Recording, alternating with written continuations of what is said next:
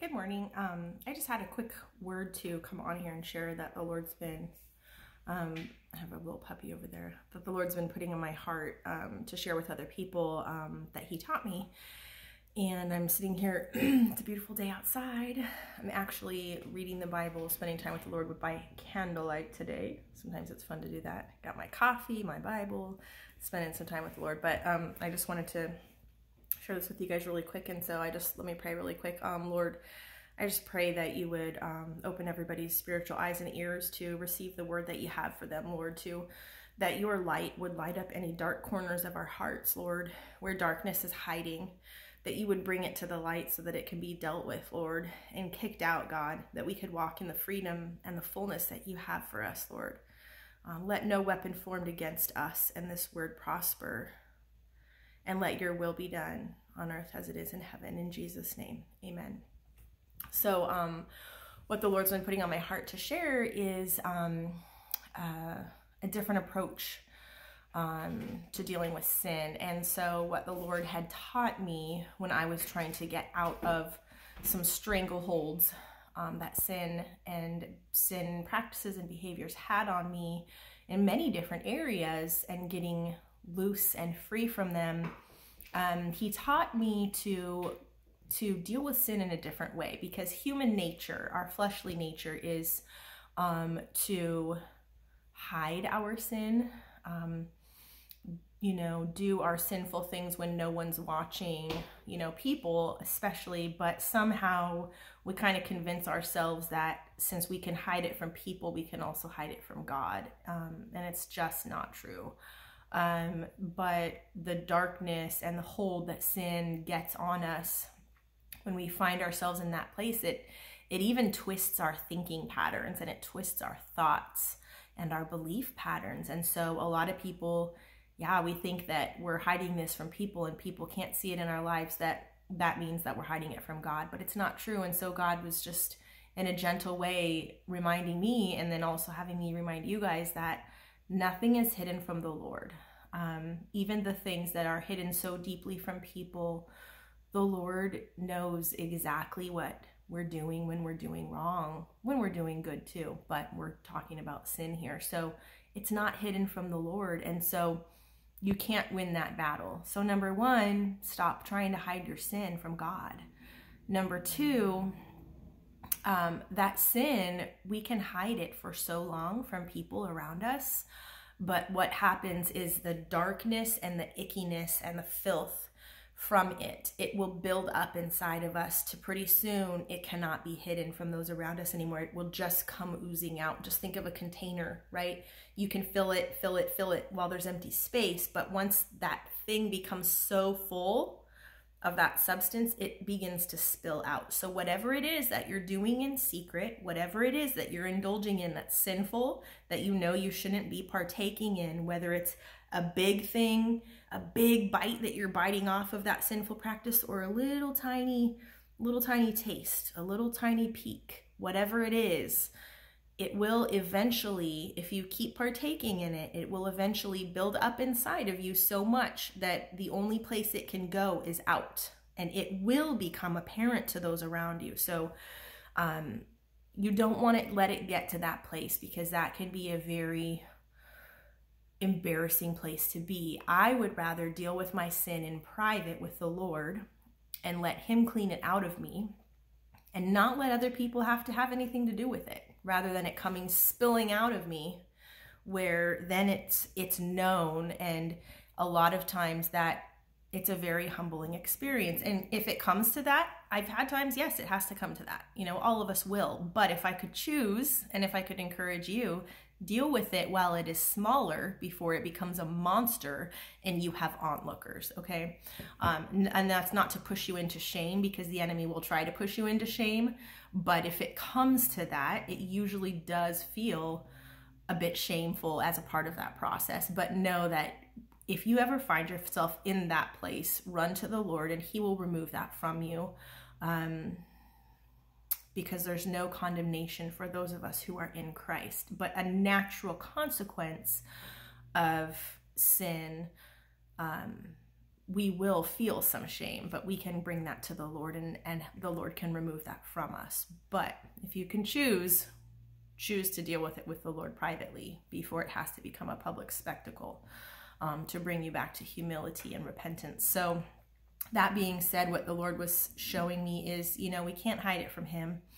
And he's the only one who can help us get freed from it. So isn't that funny that the very one who can help cut off those shackles that keep us participating in these sinful, vile practices, these things that defile us, these things that are huge stumbling blocks and keep us from going the places that the Lord has prepared for us to go, that keep us from being the person that he's created us to be, the very one who can free us, that's the one that we hide from and we run from, and we refuse to go to him. So he was saying, okay, so with having the information that I already know everything, deal with this in a different way. Run to me as soon as you realize that you're in sin.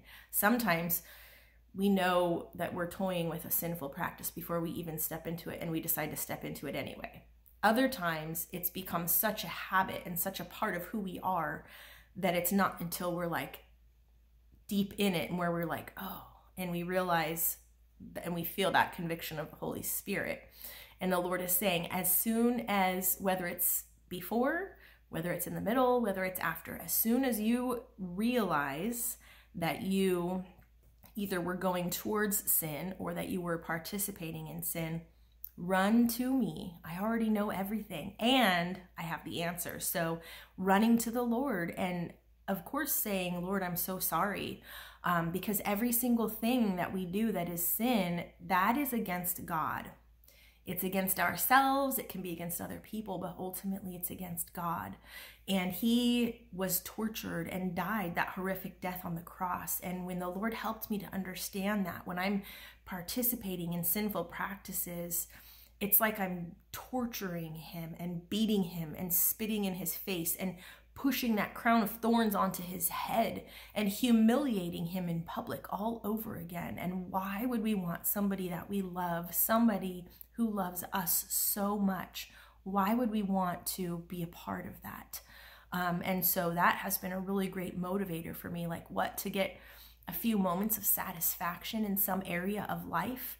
Why would I ever want to heap that onto my God and my Lord and my Savior and my best friend? I don't want to do that, especially not knowingly, and so that's been a really good motivator when I'm in a fight against a sinful practice that's creeping up and that I'm tempted to take part in. I think of that and I just think of how much I love the Lord, and I definitely don't want to do that to him. And that has helped me many times to turn away from a sinful practice. And if you're not yet at that place where you love the Lord in that way, ask him to help you to love him in the way that you would never want to hurt him. And then those times when I find that I've done something sinful, or I didn't realize it, or I did something without thinking, and then the Lord gently tells me, hey, I don't want you to do that, or hey, did you hear how you sounded, or what you did, or whatever? And the Lord brings that to the forefront of my mind and my spirit and tells me that that's not good and that's sinful. He wants me to stop. And I just stop, and I don't beat myself up. In the past, I would beat myself up.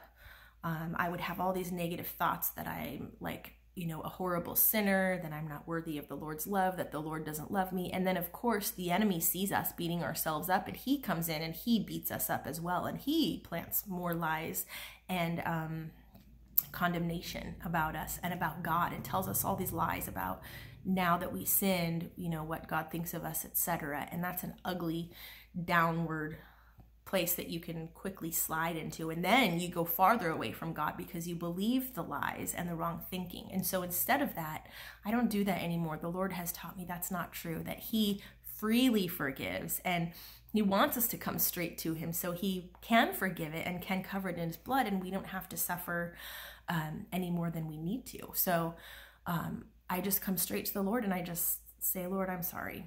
And sometimes that's it. It's as simple as that. And sometimes I just say, or sometimes, Lord, I'm so sorry that I did that. Please forgive me. But I do that knowing he's not withholding forgiveness. I don't have to beg for his forgiveness. He already died on the cross, showing me that he wants to forgive me every time I sin. So if you can get that perspective in your mind and your heart, it's so helpful for you to not sink into that condemnation of your own mind and of the enemy that he tries to bring. And then another important part of this process is asking the Lord and asking him to help you understand. So whether it's a sin that you found yourself in, you're like, oh, and I didn't realize I do that. Or whether it's a sinful pattern that you've been doing for months or even years or decades, and you just can't get free from it. And you try really hard and you get on a good track and you're free from it for a while. But then after days or weeks or months pass, you find yourself going back and participating again. And then you feel bad, and then you beat yourself up and you pray to the Lord and you cry out to him for mercy. And then you stay away from it for a while, but then you always find yourself back in that place. It can be that, or it can just be, you realized, oh gosh, I snapped at that person, and it's not a pattern, but that day you did it, and you're like, so whatever the circumstance is, the Lord, a very powerful thing that the Lord has taught me is to get curious about it and ask the Lord and say, Lord, why did I do that? Or if it's something that you're doing continually, Lord, why am I doing that? Because there's a reason behind it. And the Lord wants to engage you in a conversation, and he wants to help you understand it. If you just bury your head in the sand and you pretend like you're not doing it, or you just don't want to deal with it, you're going to keep doing it. And it's going to keep bringing ruin in one way or another, because that is what sin does. And the enemy uses that to steal, kill, and destroy in so many ways. That's the ultimate goal. And so that's why you really want to get free from sin patterns. And it's a journey for the rest of our days on earth. We're not going to be 100% completely free from every sin, no matter how big or how small it seems, until we go to heaven, because we do have this, some people call it earth suit, our flesh. But the journey is to just keep letting the Lord continue to shave off all of those sinful things from us, and the sanctification, becoming more and more like our Lord and Savior every single day. So just continuing to go towards him. So getting curious with him and allowing him to explain to you why you keep doing that, or why that day you did that. Maybe sometimes there's something that the Lord has freed me from, a sinful pattern, and I haven't done it for years, and then all of a sudden I did it, not on purpose. I wasn't going and seeking to be sinful, but there was a trigger, and it triggered me, and I went back into that sinful pattern, and I'm like, Lord, I thought that we totally dealt with that. What is that, And the Lord will give you the answers, because whatever the circumstance is, there's a reason behind it. And he'll explain it to you, and you talk about it, and you pray about it, and you ask him then for the strategy. Okay, how do I stop doing this? What should I do next time?